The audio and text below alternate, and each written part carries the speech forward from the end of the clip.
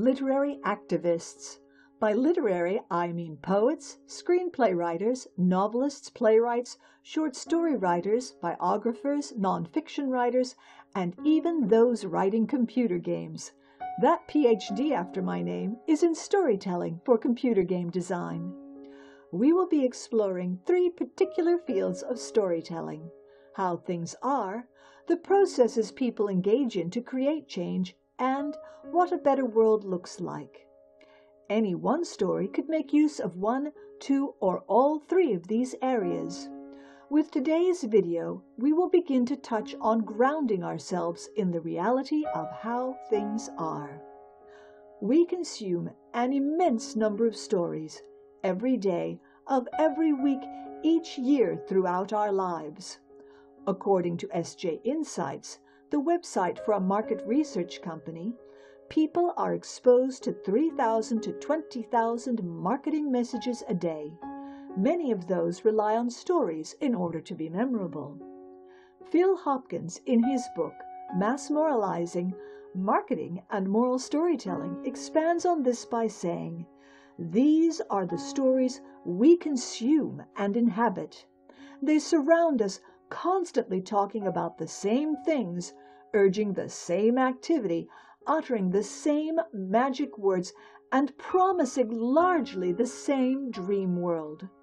They configure us in particular ways, mirroring but reshaping and reorienting our desires and dreams, presenting quite particular and limited possibilities for what kind of person to be and how to become that person.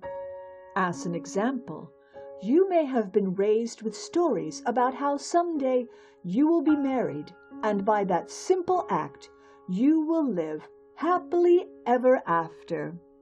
However, upon marriage, you might be surprised to find the happiness is not automatic.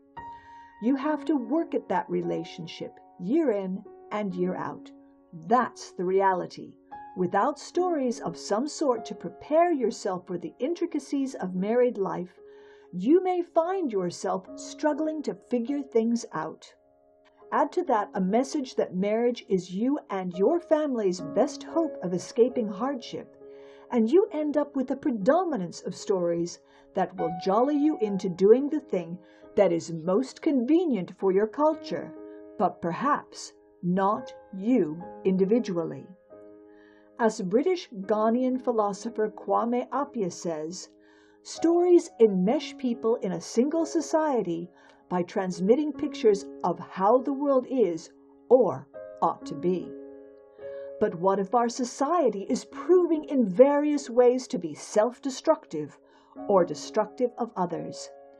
Then there will be layers upon layers of stories which are validating and holding those behaviors in place. These stories will be sticky because they benefit those in power, provide comforting familiarity for a significant part of the populace. When people share certain cultural understandings, they feel they understand the world. They feel safe because they know what to expect and what is expected of them. Should they become confronted by a situation whereby their cultural understanding fails them, they can become fearful, reactive, and aggressive. This is where providing plenty of alternative visions of life through story can be helpful. These are new maps for new territory, and the more solidly based on reality, the more helpful. We need to stand strong in ensuring people have these so that we can all smoothly move into different ways of living. These are the questions we must grapple with. What is life really like for me? How does it differ from social expectations? What is life like for anyone or any group who do not fit into mainstream social expectations? Why is it like that? Then, with the answers you find, ask yet again, why is it like that? And keep on asking until you get at some root causes. This is a search for truth, and none of us are going to get it right first go, or even second or third go. But this has long been the work of writers and storytellers.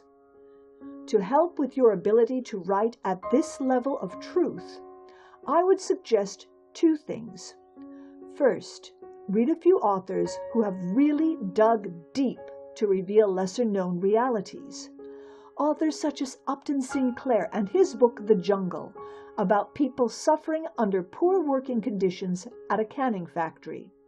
Or Angie Thomas and the book The Hate You Give, about police violence.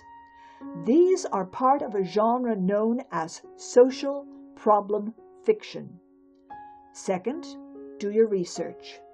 Spend time with people and situations you wish to represent, even if you will be fictionalizing them. When I wrote my musical Share, which is about youth homelessness, I spent months in front of a town hall with protesters out to stop laws negatively targeting those sleeping on the street. I spoke with university students who were living in their cars, and recent graduates who couldn't find work and so were sleeping under bridges. What we were told in some newspapers bore very little resemblance to what I was seeing, and certainly what I was being told by those most affected. Author Chimamanda Ngozi Adichie says, "Many stories matter. Stories have been used to dispossess and to malign, but stories can also be used to empower and to humanize. Stories can break the dignity of a people, but stories can also repair that broken dignity." What we need are more truth tellers, even when that truth is uncomfortable, not just for others, but for ourselves as well. You can only solve a problem when you can see it and acknowledge it, and we will all be better off when we achieve resolution to our most pressing problems. Thank you for your time and interest in this important subject. I hope this has been of help to you. Click the subscribe button below if you want to know more. See you soon.